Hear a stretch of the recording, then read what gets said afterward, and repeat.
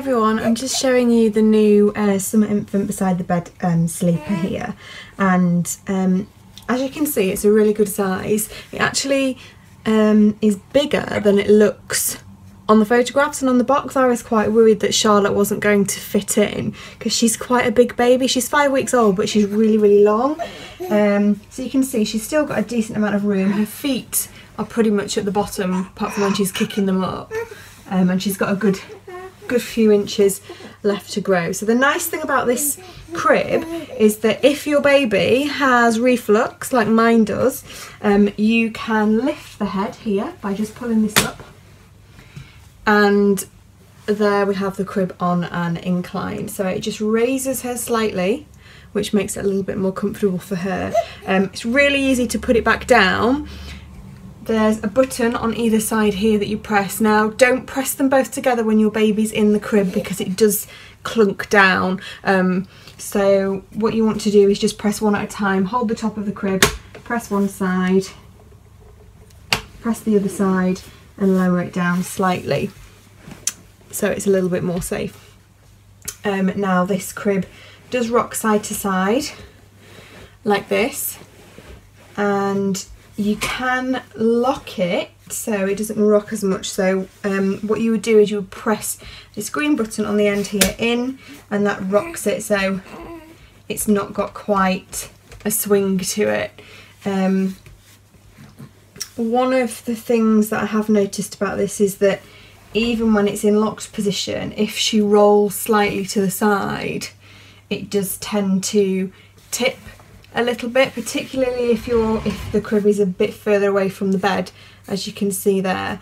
So if it's a bit closer, it's you know, it's not so bad, but I think it might be worth trying this with something like a baby nest inside or a sleepy head, and just to make her a little bit more comfortable so she's not rolling from side to side as much. My personal opinion there. So on the crib we also have this detachable little thing here. It just clips on the side, and it has a vibrate for the crib. So I'm just going to switch this on here. Now this is the strongest setting. As you can hear, it is quite noisy. We'll just turn it down a bit. So not as loud, but still probably soothing for the baby in the feeling of it, but it is quite a loud noise if you've got the baby next to you and you're trying to sleep. It's a little bit like having builders outside. So personally not a fan of that one, but I do like how you can take this off and maybe put it on another crib somewhere if you were moving your baby from room to room during the day and they liked that vibrate on the crib. So it's also got heartbeat sound and rainforest sound and some music here. Now you can skip the different type of music by pressing this arrow at the top.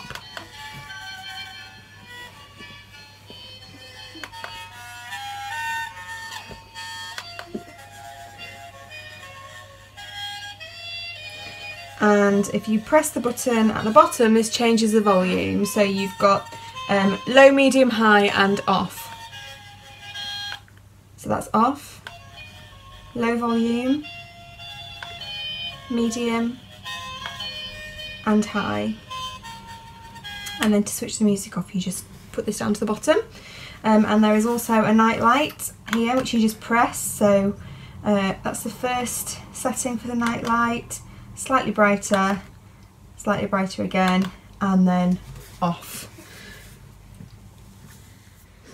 I know that lots of you do like to have your baby in one of these baby pillows. This is a sleepy head, so this is just to demonstrate that this does fit inside the Summer Infant crib. Quite snug, but keeps your baby in there nice and secure, and it minimises that issue that I mentioned before of when you're rocking the crib, they're not rolling from side to side when they're quite small and they've, you know, got quite a lot of room in here. So this just keeps them a little bit more secure. So that's a positive for me, because we do quite like to use this. So I'm just going to show you how this would work with the incline as well.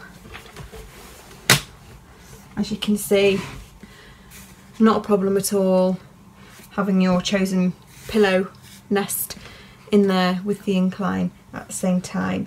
The other thing I'm going to show you is how to unlock the rock on here. So I'm just going to change the view of the camera so you can see this a little bit better. So you remember that this crib has a swing mechanism to it. You can rock it from side to side like this, and it does swing quite a fair bit. If you want to lock it slightly to minimise the swing, you would press this button here and it locks the swing. So it does still swing, but not as much as before. Now to unlock it, you would use these two finger grooves here and twist it round until the button pops out. It's really difficult to do with one hand, so I'm going to recommend that you use two thumbs actually. And so you would press it in, twist it round, and then let go. It's not the easiest thing to do. I actually find that quite tricky, and it took me a while to work out how to do that. But as you can see there, the swing is unlocked. Finally, I want to show you that there are some height adjusters on this crib. We have got it on the highest one because we have a particularly high bed, and I want to be able to see her through the mesh here when I'm lying in bed. But it's really simple to adjust. I'm not going to adjust it because obviously she's in the crib at the moment, but this button here basically just pushes in and you can slide the legs up and down and then through the other holes there.